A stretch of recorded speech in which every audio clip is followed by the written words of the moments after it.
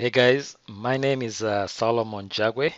I am back with a brand new tutorial, and this time I wanted to show you how to take your motion capture data from Axis Neuron into 3D Studio Max and apply it to the biped.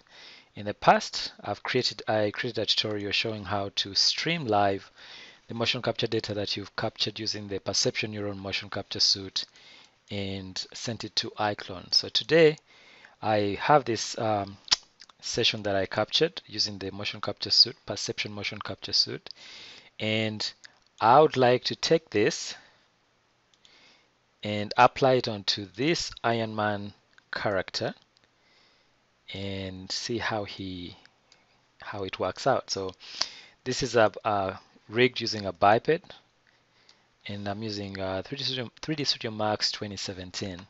So I hope this will be helpful to you and the Max users out there.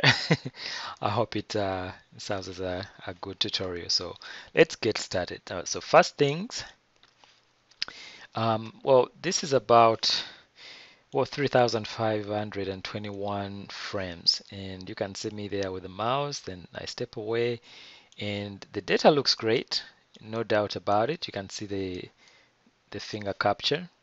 Okay, so um, I don't think I mean, after your motion capture session, you don't need to send every single part of it, but find an area. For example, maybe I would like to see Iron Man do, you know, this part right here, like a ready mode, right?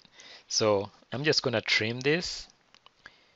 I drag on this hand right here and wait until drag it until the playback is right at the beginning, right here.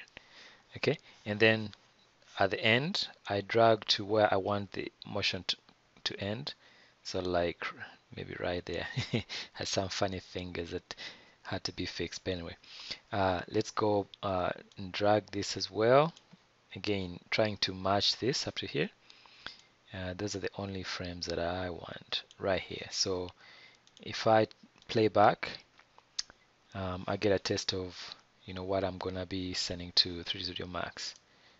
Okay, so now that you have the file that you want, the range of frames that you want to send, the key is you go to File, Export, and there are several file versions of BVH that you can send. There's 3D Studio, of course, 3D Studio Max, process calculation files, FBX. So what you need is the 3ds Max Biped BVH. It's very important that you use this to send to 3D Studio Max. So select that, and in this particular file format, everything is already set up to work with the biped, so there's nothing really that you need to change.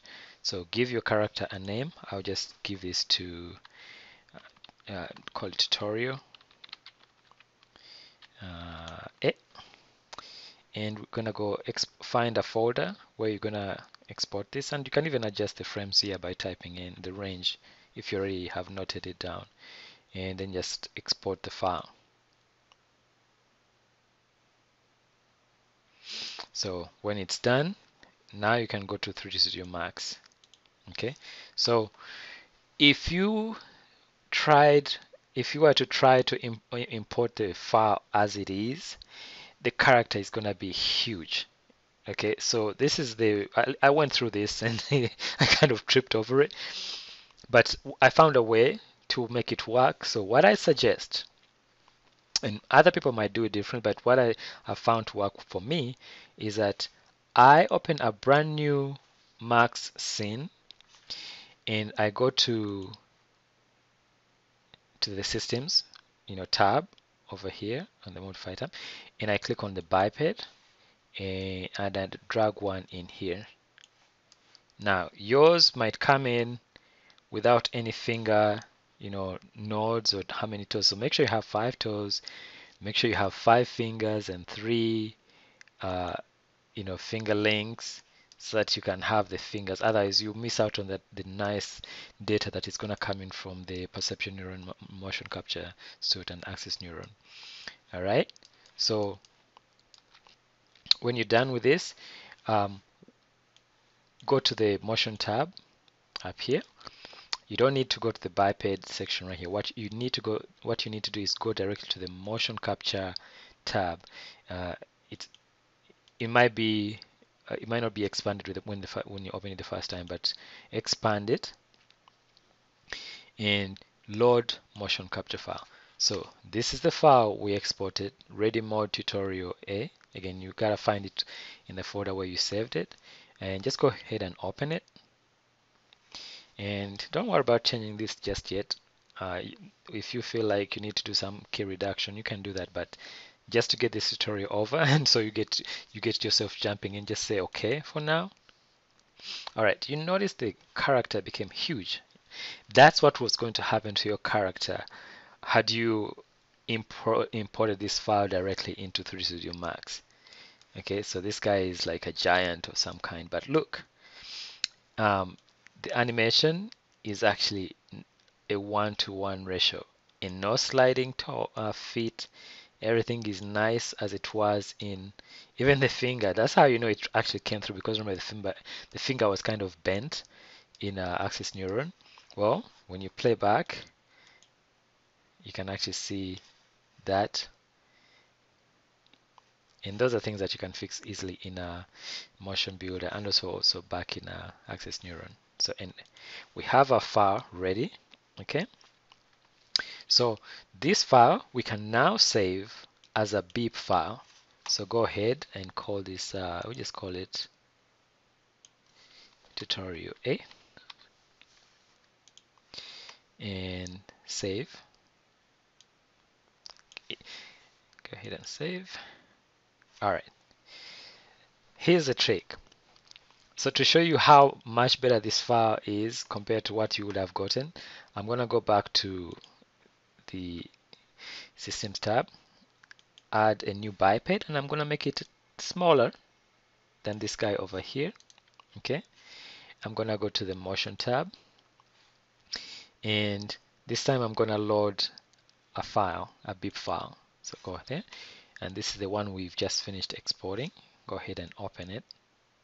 Look, it's the same size and it didn't change, so it nicely retargeted.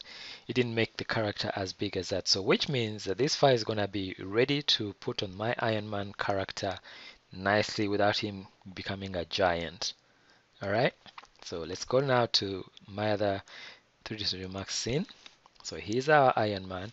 I'm using Octane render. Let me just slide it off to the side and maximize this scene right here.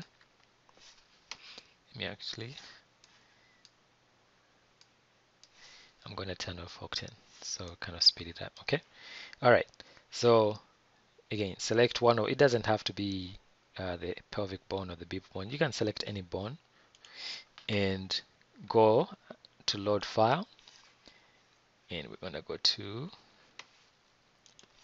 before you quick note here, make sure you get out of the figure mode, okay, before you load that file. So get out of figure mode, and I have another file on here, so just disregard that, and I'll go to load file, and we're going to pick up that BIP file that we exported with the correct size. Open it, and there we have it. We have our Iron Man doing all that craziness. So look at that. It didn't mess up the mesh or make it too big, but you can actually see the character, you know, with the new motion capture. And again, to prove, look at the fingers. That's same, you know, crooked fingers that we had in the motion capture file in there. Don't worry about that. Again, in your suit, when you're calibrating, those are things that you have to fix. But now, the awesome thing is that you have your file from Axis Neuron, you know, this file that we're working with, inside of 3D Studio Max and on your Iron Man character. So let me pause real quick, and so here's our Iron Man, and we get to see what he looks like in rendered mode.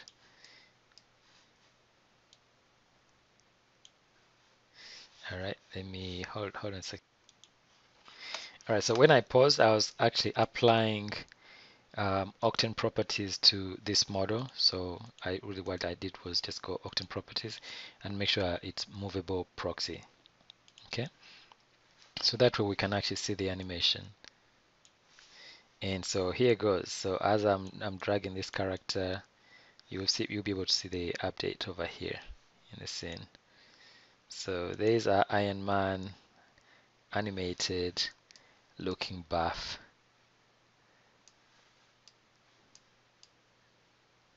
So I hope that was helpful. And once you've finished again your capture session, just know that you have confidence that you'll be able to take this animation into 3D Studio Max, and the finger animation, will be able to translate properly into 3D Studio Max. So again, don't forget to subscribe. Feel free to, again, leave me some comments and questions, and I'll do my best to answer them.